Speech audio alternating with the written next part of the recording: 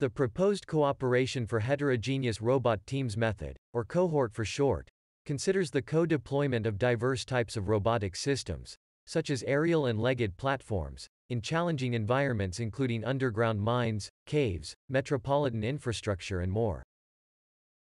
In such settings, teams of robots can coordinate and thus explore different parts of a large environment, while simultaneously aligning and merging their maps online. At any time, each robot builds a local submap of its surroundings. Each submap is built and maintained by each robot locally, and further shared to a central computational hub for its merging and alignment. Importantly, a volumetric occupancy map representation of the submap is available to enable planning tasks.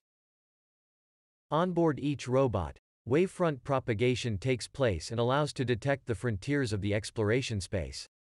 The wavefront is propagated from the origin of the submap, which is the position of the robot at the time it starts building a submap.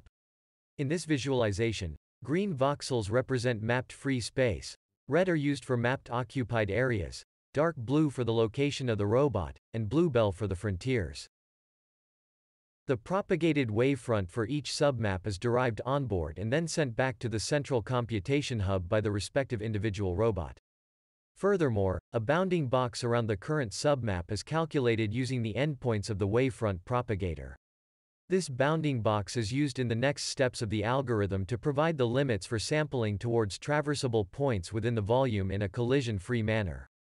Subsequently, points are sampled in the bounding box calculated in the previous step. Exploiting the occupancy representation, these points are checked to be collision-free. Those passing the check and thus being traversable are then added to a subgraph. Identifying collision-free edges within the submap, the points are then connected to form an undirected graph.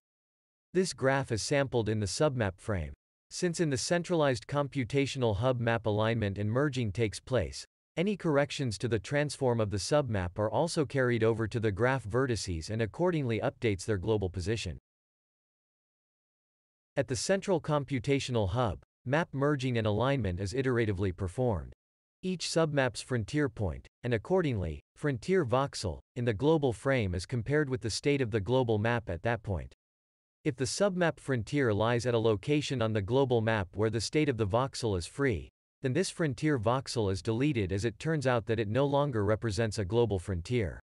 Once a frontier point is considered to be free, it is removed from the frontiers list and an optimistic assumption is made that this point will not be converted back to a frontier point. Therefore, once a frontier point is deleted, it then never goes back to being a frontier again, even after the maps realign. Visualizing this effect, frontier voxels from both submaps that have been deleted on comparing with the other submaps that constitute the global map, are here shown in different color. The frontier points that retain their original color are still true frontiers of the global map. The remaining globally identified frontiers, based on the multi-robot team, can then be utilized by COHORT to reposition the robots of the team towards the areas of the map most likely to enable efficient exploration.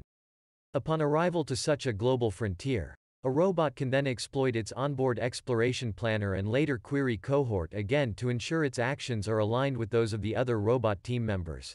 We present how COHORT can be combined with GB Planner 2 in a separate explanatory video.